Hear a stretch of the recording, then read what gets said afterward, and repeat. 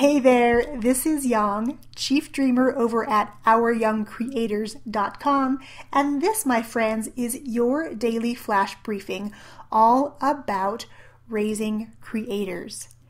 Now, today we are continuing the birthday celebrations with the birthday of my oldest. She turns 15 today, just 5 days after my youngest turned 12. So it's been a fun week of celebrations as we have been out of town, visiting friends, and Daphne went to math and technology camp last week.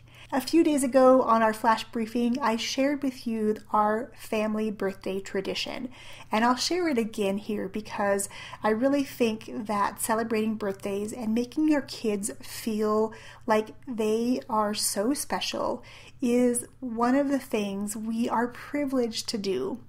When I was a kid, my parents didn't really make a big deal out of my birthday, and I always felt kind of disappointed that there was no really big celebration. There might be a happy birthday or a card, but there was no big gesture. So I decided that when I had kids, I really wanted to be overtly excited about celebrating their special days. So we started when they were very little about bringing them a special treat, waking them up in the morning of their birthday, and singing to them. And then they're able to enjoy that treat in their bed and get some snuggles from us, because I really believe that our kids need to hear more often than we think they do that we love them, that we know that they're special, and that we're encouraging them always to be who they are. So as you go out on this day, let me leave you with this quote.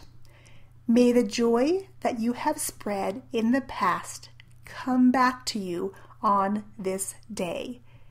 Even if it is not your birthday today, I wish you all the best, and I would love to hear what you're up to. Head over to Instagram and tag me at yang.pratt and let me know. I'll catch you right back here again tomorrow. Cheers, my friends.